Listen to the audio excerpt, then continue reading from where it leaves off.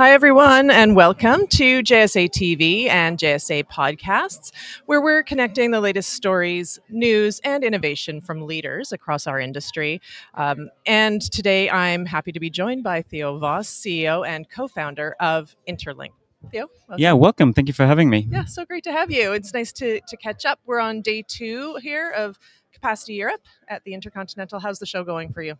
It's amazing for us. It's the first presence of Inter.link since we've been founded in 2021. So this is the first capacity that we're doing. And it's really exciting. We're having a lot of good conversations. We have been announcing a new product just yesterday. We've been on a panel yesterday. So no, for us, it's really going well. Wow, yeah, that's great to hear. Yeah, first time here and already lots happening. So let's back up for a second and just let her, because you, as you mentioned, relatively new to this audience.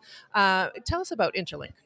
Yeah, of course. So I think important to mention is that the people behind Inter.link are not new to this industry. So everybody is an industry veteran. I've been in the industry for 10 years, but Inter.link itself is relatively new.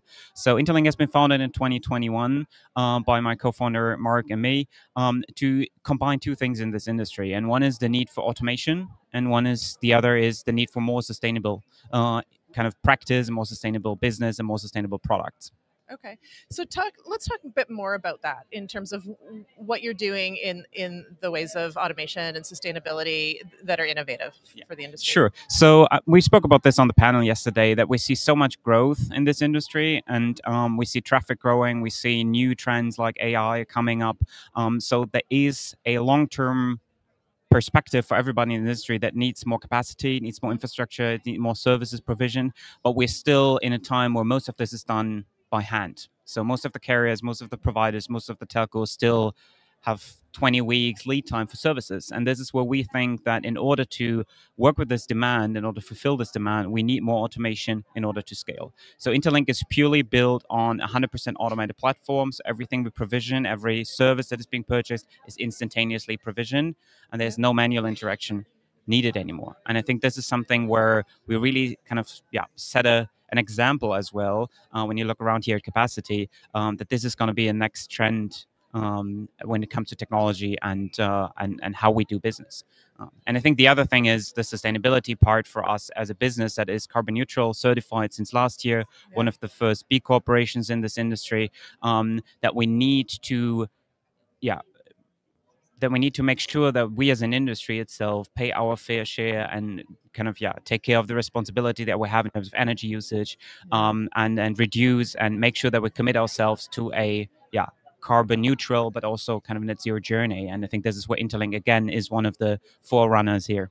Yeah, that's amazing to hear. I mean, sustainability continues to be such an important topic for our industry, for all industries, if we're being honest, but especially for our industry, for folks like yourself that can make a difference in this, it's really, I think, appreciated by everyone, and so many people that we talk to want to do business with folks that share that same way of thinking. So yeah, exactly. And I think the beauty of the business that we do is that we combine these two things, automation and sustainability, for our customers, which are mostly enterprises, and make them able to consume and not longer build. So we have a lot of build in this industry, custom build for clients, and we make this a consume approach, which is more similar to what we have in the cloud industry as of today, where they can consume IP services, security services, layer 2 services all around the world. So we have a global footprint as well, just with a click of a button. And I think this is something also related to the discussion yesterday on the panel, is where we see the cloud providers, where we see large enterprises moving towards too. And I think this is also where we try, and I personally, as being in the industry for a decade now, is trying to push everybody into that direction, and setting hopefully a good example. Yeah, and so you've mentioned the panel a couple of times now. It was about the convergence of connectivity and cloud. Is that right? Yeah. Yeah, exactly. So I think that the panel yesterday was a bit phrased around the challenge of convergence that everybody sees, but we don't feel that this is a challenge. We see it as a wonderful opportunity, actually, to use these tools that I mentioned earlier, automation, sustainability, to move forward and kind of have a much more scalable, much more cost-efficient way to fulfill the demand for more bandwidth, for more capacity all around the world. I see. Yeah. Okay, so it's been great chatting with you. I didn't ask, where are you based, and so where have you come from to to come here? So we have the roots in Berlin, Germany. Okay. This is where the company has been founded and is Yeah. headquartered. But we're fully remote. So we have 30 employees as of today, 50 nationalities, and everybody is working from home. We set this up from the beginning also to make the business scale and not be dependent. I mean, we have a shortage of staff. Everybody has hard time finding good people.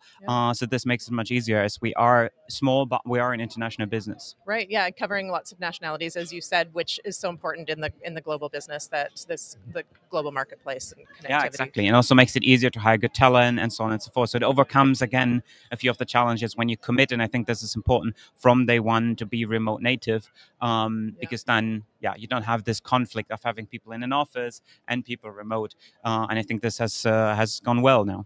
Yeah. Yeah, well, that's great. Great to hear. I'm looking forward to talking to you again, as the years progress. I'm sure we'll be here again next year, maybe at some of the other shows throughout the year, but it's been great chatting with you. Yeah. I was going to say, for the remainder of the week, and then for folks that maybe aren't able to be here or don't get a chance to see you, how can they connect with you? So we have a booth up here, one floor above, 914, where people can stop by. We have a good presence on the web, of course, on social. So feel free to look at Inter.link. It's the website. Feel free to reach out on LinkedIn if you want to hear more, learn more. I think we have a few press releases coming up. We're featured in Capacity Media. We have now the interview that the two of us did. Yeah. So I think there's plenty of chances to get in touch. Fantastic. Thank you, Theo. We appreciate it. Thanks for coming. Thank you very much. Yeah. And thank you, viewers, for tuning in this morning to JSA TV and JSA podcasts. Stay tuned for more interviews throughout the rest of the day and the show. And until then, happy networking.